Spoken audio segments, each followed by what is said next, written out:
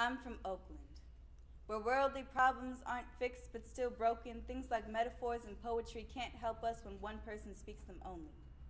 We are now deemed for peaceful living, supposedly. For example, housing crisis in our hometowns.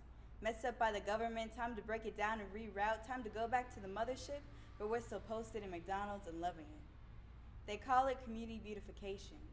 It's probably because we look too damn good, but when it's something so beautiful ended in gentrification and mass incarceration, with the same slavery used during taxation without representation, it's time for us to make some new aspirations and transformations, from ghetto to gods and goddesses, as Amina Ahmad said, to evoke a true emancipation and to inspire our future generations.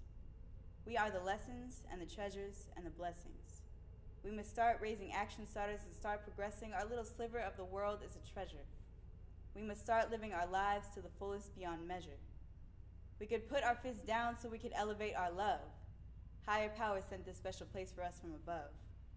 We must now set ourselves some new mindsets to see our two hands plant and grow. We must sustainably live a new life set. Whatever happened to our mamas teaching us how to sew? Now take a minute. Open a book and explore. We could be getting money or utilizing our lands filled of milk and honey. All you gotta do is give knowledge to the kids. Captivate their minds with knowledge and inspire the time to apply to college. This is a worldly conceptual poem, but I'd rather sing it like Mama did when she was making short ribs. I'd rather be a queen or a king simultaneously. See, my voice is small, but together we can never stop singing. I am 5'5", but we must start teaching that even the smallest have the capacity to leave the ears of the oppressed ringing with hope. All we gotta do is live and be us. We don't even need a front, just love and discuss on the school buses. We are the fathers and the mothers and the martyrs. We are the smartest, and we learn that from our mamas. We are the light, we are the life of our city.